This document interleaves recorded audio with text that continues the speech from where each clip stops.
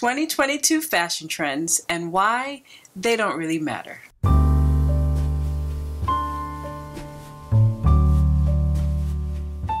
Hi guys, welcome back to my channel.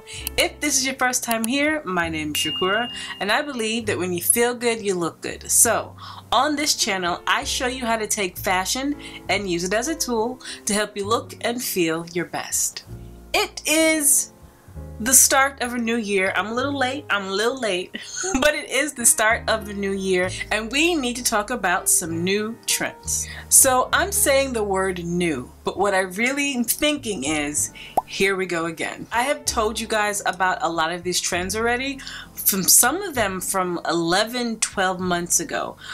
For example, I talked about platforms in this video. They are platforms and the lifted loafer. The lifted loafers were seen at Tod's, Prada, and Max Mara, while platforms were seen at Versace and Prada, right? So that really big, chunky 70s/90s style is totally back, and it has been, but it's continuing. And I also talked about platforms in this video. Platforms are also in style, and they've actually been for the past few months.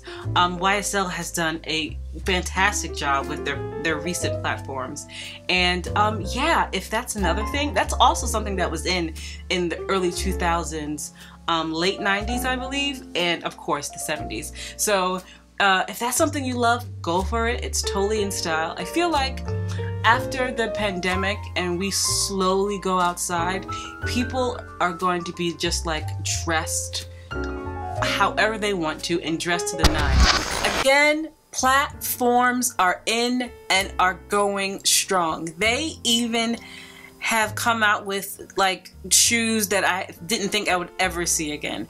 If you are my age, if you are a millennial, you have seen this trend already. If you are a millennial in your 30s, I don't know about the younger ones, but the platforms are around and it doesn't look like they're leaving. From Valentino to Versace to even Steve Madden, who have made almost an identical dupe to the higher end brands. So if this is a trend that you are loving but you really are not trying to spend that money, Steve Madden, as usual, has got you covered. And like I said in that other video, they have them all over the place, and in trend right now, they are offered at so many different price points. So the next trend that I have spoke about for probably over a year right now are the big bags. I spoke about this trend in this video, your big and hobo bags. The Bottega extra large beautiful hobo bag that not everybody's going to be able to afford, but everyone could love, has many different options and many different dupes. DSW, guys, look at this one. This DSW woven bag is not as big as the jumbo, but it is kind of giving me Jody, somewhere between Jody, the Bottega Jody, and the extra large hobo. It's giving me that type of vibe. It looks very cute. Stowed has tons of hobo options, so if you don't care, if you don't want it to look like Bottega, if you don't care about the weaving, stowed, which one is it, guys? They have tons of options that I've been looking at for a long time if you like a big bag. And if none of that is good for you and you really just want a Bottega bag, I would strongly suggest going on the secondhand market. Is what I did. I went in Fashion File and I found a nice big Bottega hobo. And also in this video, oversized big bags are now on trend, amongst other things, but this first one was just really interesting to me. So again, big bags are still here. What's great about a lot of these is that if you bought something that you really love, any of these trends from last year, from a few months ago, you can still wear them and feel like you're on trend if you care about being on trend, right? So big bags are still a thing. I speak about the extra large Bottega. There's just so many out there. Put some in the description box below, but they're still here. And I've been telling you guys this, right? There is even a trend in particular that I've been telling you guys about that is horrifying. But anywhere you look, everybody is talking about low-rise jeans, and I spoke about them here. It terrifies me that low-rise jeans are back and that some people are wearing them. I just cannot do it. When they came out the first time, it gave me a muffin top. I'm a grown-up this time. I can't have my wares showing, like my thong and everything. Like, it terrifies me that the low-rise jean is back. I'm terrified. Okay, they're back. I'm at a loss for words because I've said this about 4 or 5 months ago because I saw it on the horizon. And they're back. They are here. Will I be participating? Absolutely not. No. They just never work. They never look good. Just immediately no. Immediately no. No. No. But if you are a person that looks good in them or loves them, they are here for you. Staying with pants, boot cut pants I've been telling you guys about, wide leg pants, all of those baggier pants besides the skinny jeans that we've been wearing for a while now are on trend this season, this year. So if you are a person who likes that, it's a good time, like those styles, excuse me, it's a good time to kind of rack up on all the baggy trends, the boot cut. It's a great time because they're not going to be around forever. So the next trend that everyone's talking about at this point is color. Color, color, color. And you guys, I've spoken about color in this video. Let's talk about colors because colors are very important. This season we are going for really saturated, beautiful colors. I'm actually extremely excited about a lot of these colors that are coming out. And I also spoke about it in this video. All one color and maybe different tones and different textures. But now we're back to the 2011 color block and I am excited. Now, will I still wear a monochrome if I want to? Absolutely. I wear it I want when I want. But the reintroduction of color blocking is just, I don't know, it's exciting. So yeah guys, it's the same thing. That's carrying right on over. We want big, bold, beautiful colors. Colors matched together that are bold, right? Color blocking, bright, beautiful. This year's color of the year, which is a violet purplish color, right? It's not my favorite, but I don't hate it. Use that and go with it. Color, color, color. The days, or so people say, the days of minimalism and neutral colors are gone, according to the fashion folks. So if you love color, you are in luck. Now, as for me, between neutrals and colors, I'm a girl who goes back and forth. Right now, I'm in a real neutral phase, probably because it's the winter, January blues. But by February, when that comes around, I'll be adding some more color. So yeah, color, color, color, color. So one of the things that stuck out to me while researching for this video was mini skirts.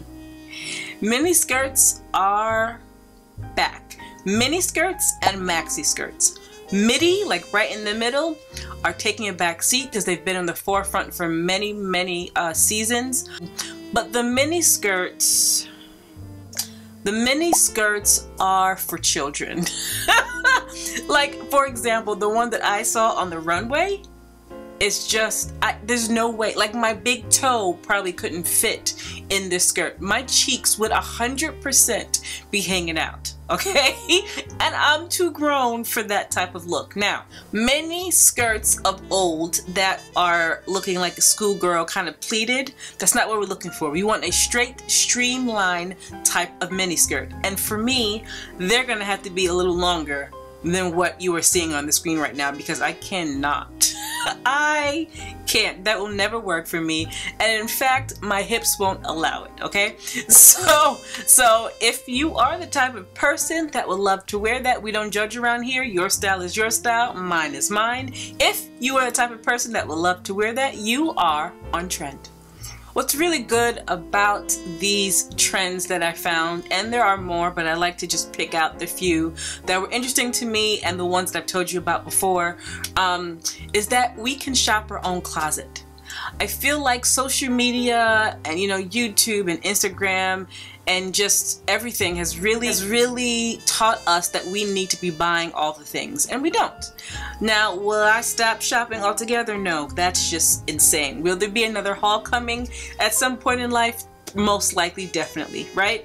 But I and all of us really need to consider how much we're consuming. I love that a lot of these are still on trend, and some of them, like colorful things, can still be a classic if you are an extra colorful person. The mere fact that I have told you guys these trends for 2 seasons now, for about a year ago, right? I've told you guys these trends just kind of shows me that though trends are fun, and I look at them every season, as soon as Fashion Week is over or during Fashion Week, I am just eating up all the trends for the next season. As fun as I think they are, what's more important is finding your personal style. I did a video last year sometime about how to find your personal style, and I really dropped some gems. Personal style is about feeling your best and feeling yourself all the time.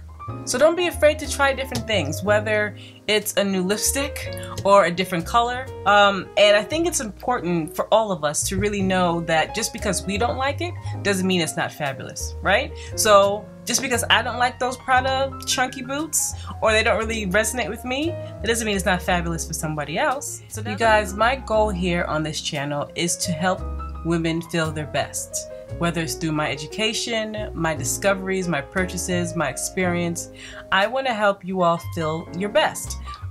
So I'm not here to make you look like me or to have my style. I'm here to help you find your style. I'm here to help you find what good hair products work for you.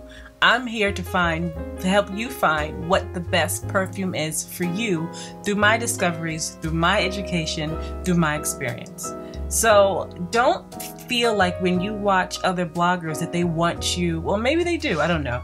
Don't feel like you have to do exactly what they do to look as good as they do. So finding your personal style, as stated in that video, is extremely important. Again, there's nothing wrong with a trend, nothing at all. In fact, I've even explained to you the difference between a trend and a fad. Trends. I feel like it's important for me to distinguish the difference between a fad and a trend.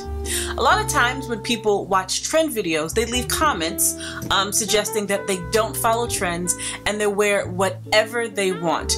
They also make comments like, yeah, I don't really participate in trends, and they totally remove themselves from being part of the trendy crowd. So the fact of the matter is, whether we realize it or not, we all participate in trends. So let me just define what a trend is and what a fad is. A fad is a short-lived moment in fashion where everyone is kind of doing the same thing, right?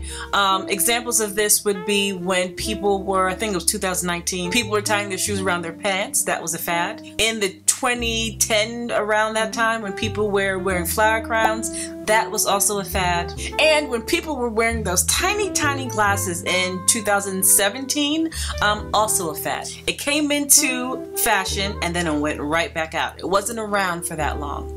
Now, a trend is something within this fashion space that everyone wears, but goes on for season after season. Now, it might not be the same trend every season, but it goes on for season after season. For example, skinny jeans. There's a big uproar about skinny jeans right now because they were on trend, right, for so long. Now people don't want to give up their skinny jeans. So skinny jeans came into effect, I don't know how many years ago, it's been a while, but they have been on trend for season after season after season, as opposed to something like the flower crown, or when people were, everyone was dyeing their hair gray. So there is a difference between a fad and a trend. And like I said, whether you believe it or not, we all participate in trends. Even if what you're wearing is not the trend that's at the forefront of fashion right now, you are still participating in a trend that was conjured up by the fashion folks, right? So trends are not that scary when you think about the difference between a fad and a trend. If you are wearing a wool coat, or if you are wearing a pea coat, or if you're wearing knee-high boots,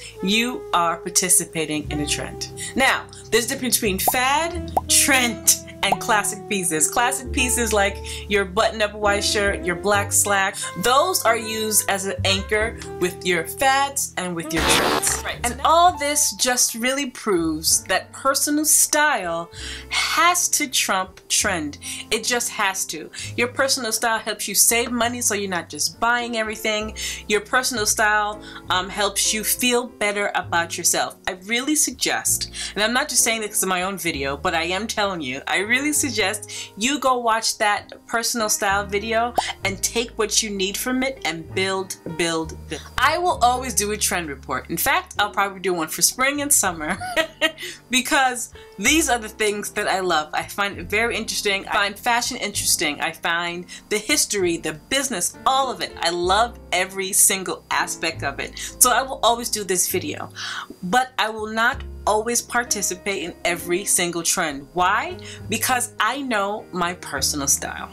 Anyway, you guys, that's it. That's what I wanted to bring you. I wanted to show you what's going on, what you should be getting ready for, just a little bit. For spring, summer, I will have a more detailed one for funsies, right? I have a more detailed video. And yeah, guys, thank you so much for watching. If you like the video, like, comment, subscribe, share the video, and I will see you in my next video.